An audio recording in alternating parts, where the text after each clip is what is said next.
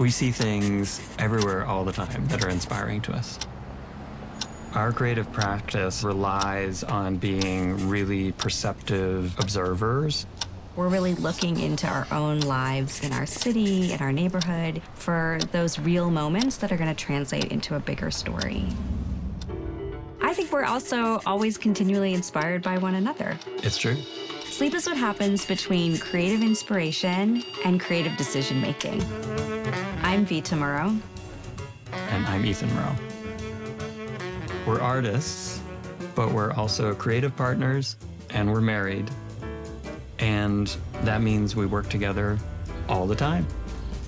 I'm so happy. We live in Boston, and it's a really picturesque place with a pretty wild history. Afterwards. Those are beautiful. Thank you so much. Nice. Little place right down the street.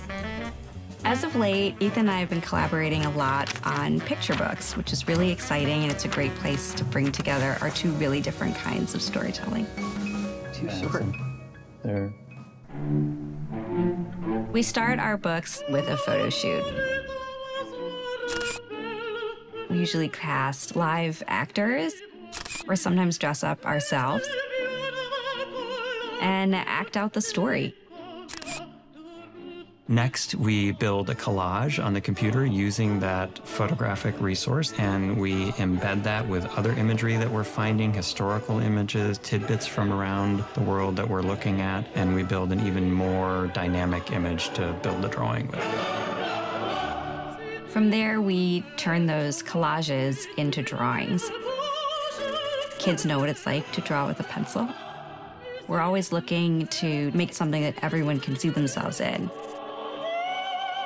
Then we put on our critical thinking caps, and we really look through all of the creative choices we've made.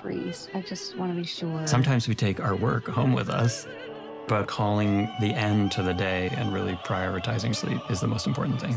Here or in an adjoining page. As individualized as the ways that we work are, so is our sleep. And the SleepNumber smart bed supports that. It's two people sharing a space in a way that's meant to be rewarding for both people. We both thought that we loved extra firm beds. We've actually realized that we're at very different points. I'm a little bit softer than I thought, and Vita is much softer. It's nice to have that kind of individualized approach to sleep. I check the app every day. I like the data. I like looking at what my body's asking me for and what I can learn about how to get a really good night's sleep. And sleep is supportive to the creative process in so many ways. It's what gets us to actionable choices the next day. Working together is really wonderful, and I really relish the opportunity. Doesn't mean we don't disagree. True, but we always resolve things before bedtime. We do.